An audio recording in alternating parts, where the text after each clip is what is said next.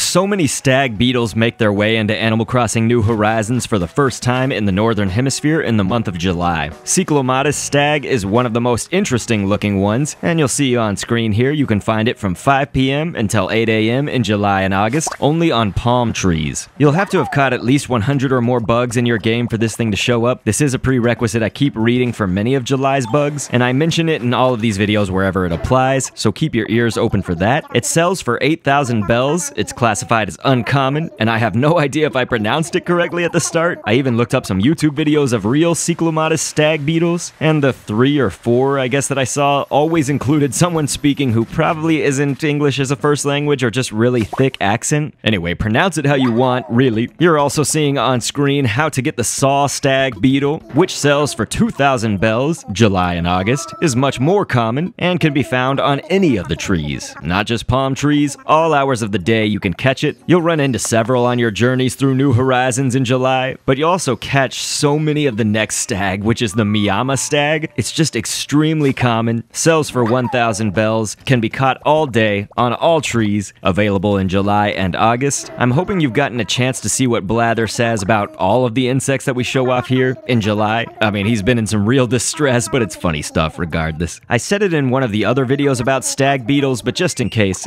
sometimes they will be missing from the spot inside the museum where they should be. You'll still see the text for where they are. You can just leave and come back, and they should be there at some point. They just kind of interchange from time to time, and it's okay. But best of luck, and click an in screen on screen to be taken to another video, and thanks for viewing.